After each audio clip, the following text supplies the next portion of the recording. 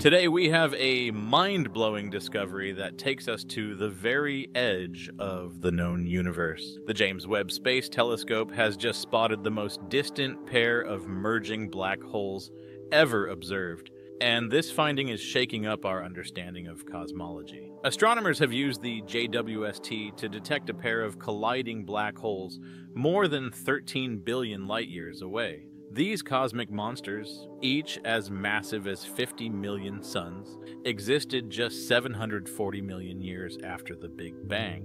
While they aren't the oldest or biggest black holes ever found, their sheer size at such an early time in the universe's history is baffling. This discovery challenges leading theories of cosmology, which struggle to explain how objects could grow so large so quickly in the universe's infancy.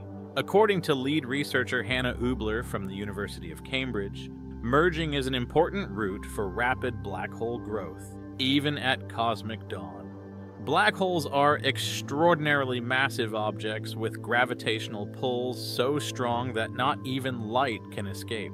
They form when massive stars collapse in supernova explosions and grow by devouring surrounding gas, dust, stars, and other matter. The hungriest black holes can reach supermassive status, with masses ranging from a few 100,000 to several billion times that of our Sun. One way these supermassive black holes grow so large is by merging with other big black holes in nearby galaxies. This phenomenon has been observed at various times and places throughout the universe. The JWST's powerful NIRCam infrared instrument played a crucial role in this discovery. It can detect the light of ancient objects across vast cosmic distances, piercing through obscuring clouds of dust.